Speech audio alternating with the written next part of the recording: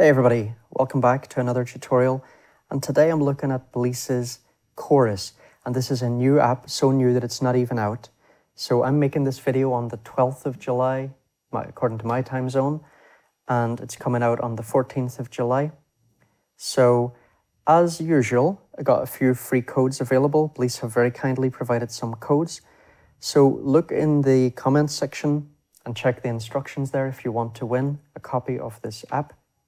And because this is a pre-release video, if you do win, I would declare the winners 2 days from now. So it should be hopefully on the day that the app actually comes out, so you wouldn't have to wait that long if you do win. Anyway, let me explain the structure of today's video. So what I'm going to do first is just let you hear a few presets. I know you want to hear what this sounds like as quickly as possible. And then I'm going to go through and explain the different functions of the various knobs. And we'll go back and listen to it on more sounds. So we're going to hear it on Apesoft's accordion, also their electric vintage. We're going to use skid to hear what it's like on some percussion. I'm going to use a sample from the Zvon Memory Pack 10. To just hear what it's like to kind of add effects onto spoken word samples. And I'll also sing a few lines for you to hear what it's like on vocals. I'll also talk just briefly about what might be some of the differences between this and some other chorus apps, for example, the FAC Chorus, which is really the gold standard chorus app on iOS, in my opinion. Okay, so let's get Fugue machine going. So just using a preset here, Borderlands, one of Alexander's own presets.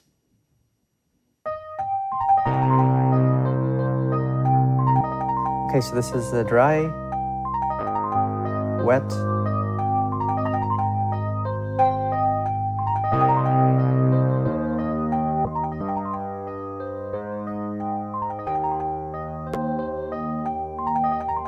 now, of course, when the gain comes down, I mean, you can just whack that up here, right? If something's too quiet.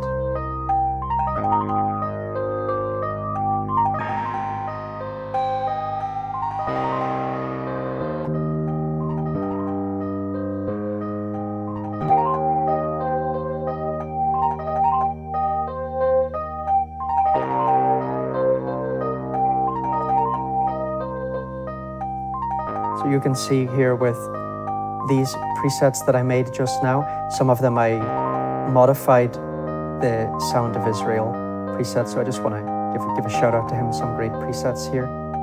But with some of them I wanted to change the rate or so on and make them slower, things like that. Okay. Let's go through some more.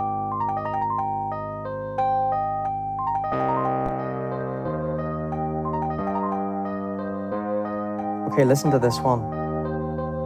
You want experimental? You got experimental.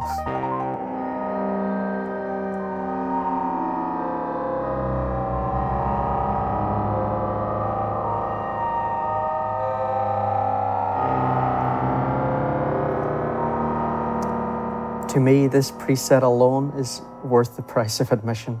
If you like weird shit, this is great.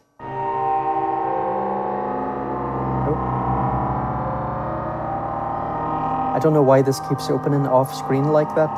If BLEASS are watching, that's something that you can fix, please.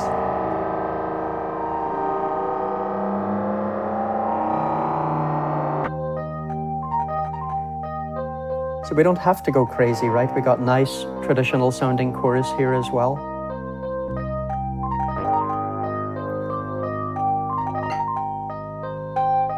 We can also get flangey sounds. Let's just change up Fugue machine here.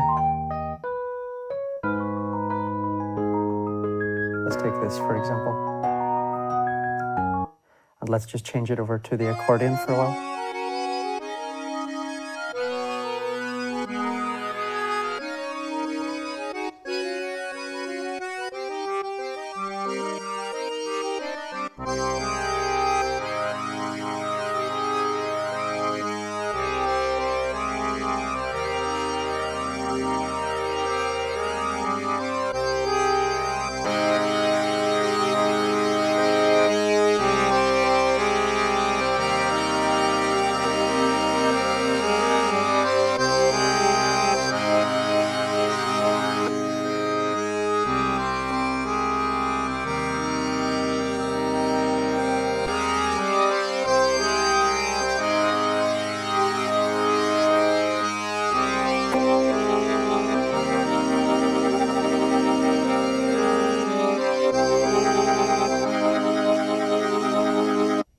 Okay, sounds very nice. Some nice rich sounds there and some very experimental stuff.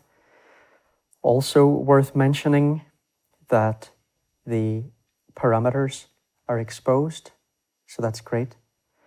But I'd also just like to mention, I wish that more developers would organize their parameters the way, let's see. If we get, for example, the FAC chorus, and we look at how the parameters are done there,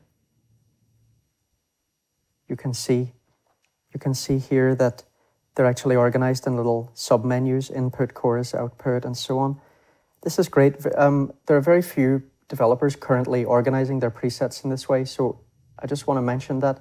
I would love it if all developers would do that. It would be super useful. But to be honest, in the case of this BLEASS Chorus, it doesn't really matter because there aren't very many parameters anyway. But in some apps, there are hundreds. I'm thinking of, for example, Shockwave. Hundreds of parameters. Absolute nightmare to find what you're looking for. So this is something that I would really like developers to bear in mind. Okay. Now, I'm going to, first of all, I'm just going to go to a slightly more, go to a different, let's get something slowish.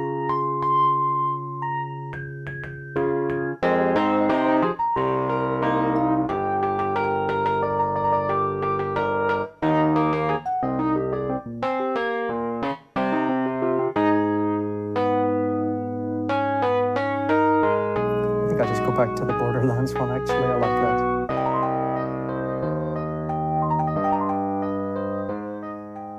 Okay, so now I'm going to talk about how we do things in here. So here we have the presets, and in my last video on BLEASS's filter, I wrongly said that it doesn't have an internal preset system. It does, exactly like this one. It's the folder up in the top left corner. So thanks to whoever was the person who pointed that out in the comments last time. And so here we have this filter section and the gain, as I already said. And we can change the filter type. And we can play with the filter. And of course we could automate that as well.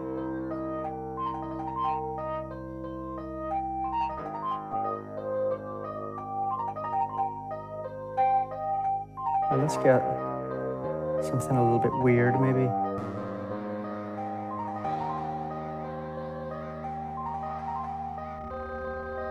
Okay.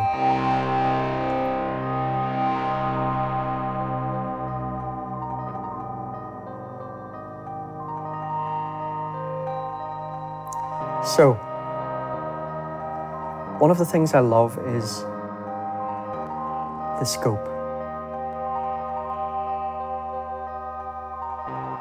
So this looks beautiful, but it's also useful. So first of all, we see different, the number of delay lines, which is nice, but it is actually useful. For example, if you're wondering what things like the left and right depth are, well, the scope will basically show you. So you can see this is one of the great things, that we can have the left and right depth linked, or we can adjust them separately. So this, for example, is one of the things that, at least as far as I've noticed, the FAC chorus doesn't do. It doesn't give you control over separate depth for left and right.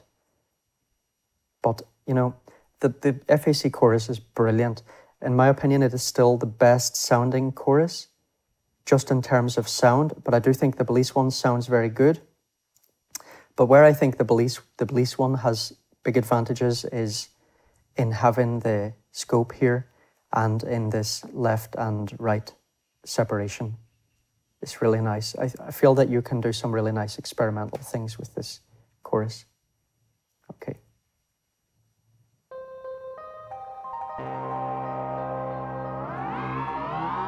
So here we have the delay time. You can see the only thing that changes here is the background becomes darker.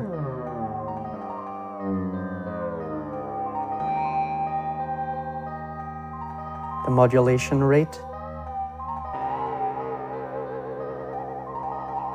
You can see it's moving faster here.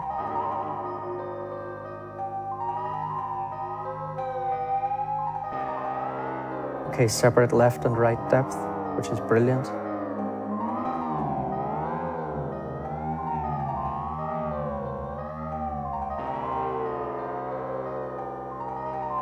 So you can see here, nothing happening with offset. That's because there's only one delay line. So let's get 2, and now we can see how the offset works, changing the phase relationships of the delay lines.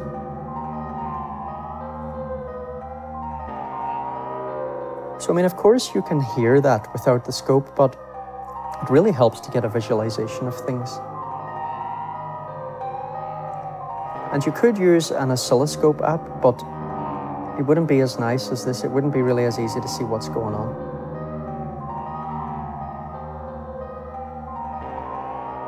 Now you can also see that the width is also doing something to do with the phase here. I think this controls the phase of the main delay line, but I'm not 100% sure, and I don't have access to the description yet. BLEASS didn't publish a description of what everything does, but just from a sound point of view, when I increase the width, I hear more phase type thing going on. You hear the sweeps.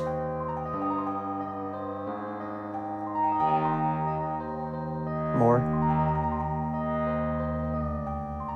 I think maybe it covers the frequency range of the sweeps.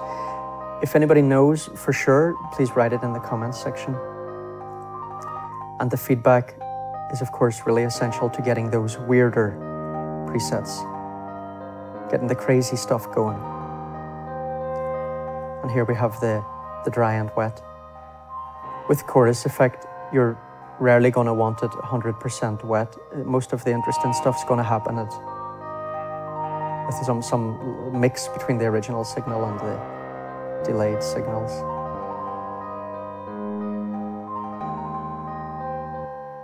Okay, so let's see Skeed here.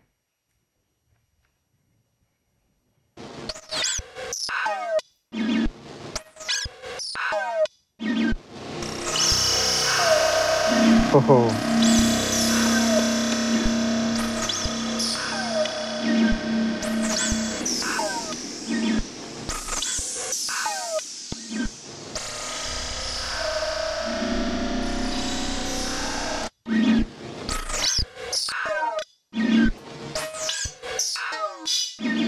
I like this.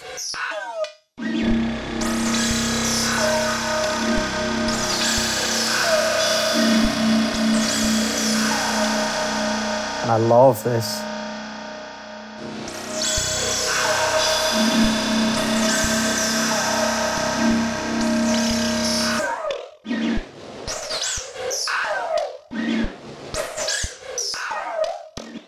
Okay, so some potential there for sonic mayhem. iOS. If you're watching this, this is definitely your kind of thing. Okay, spoken word. The cosmetic industry is working on the final stages of a development that will revolutionize. It's working on the final stages of a development that will revolutionize. It's working on the final stages of a development that will revolutionize the cosmetic industry. It's working on the final stages of a development that will revolutionize the cosmetic industry. Is working on the final stages of a development that will revolutionize the cosmetic industry. Is working on the final stages of a development that will revolutionize the cosmetic industry. That's really good. The final stages of a development that will Back to this. It's working on the final stages of a development. It's working on the final stages. Okay, let's just hear what it's like on some vocals. Let's see, default.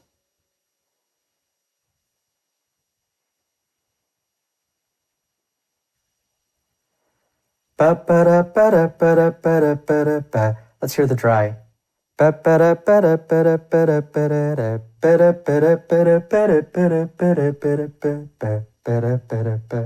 Right? Let's try double something or other. Let's see, double treble.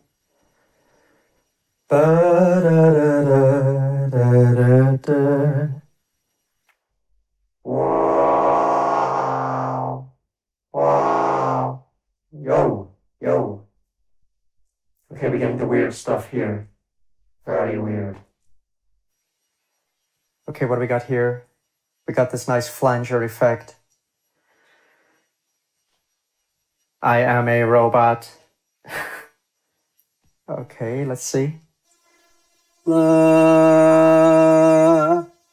la, la, la.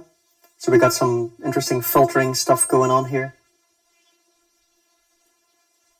This really reminds me of an old Luke Vibert track. Oh, I can't remember the name now. Really good track. Okay, what else? Insane texture.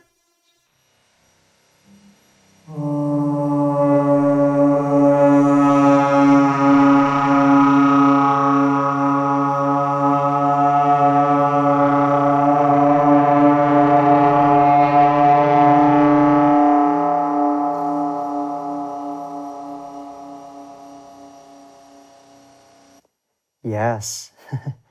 Okay, so I think this is really a pretty cool chorus.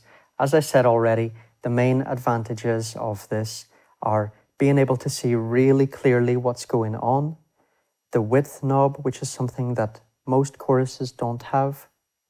Even if I'm not 100% sure what it does, I can hear what it does and I like it.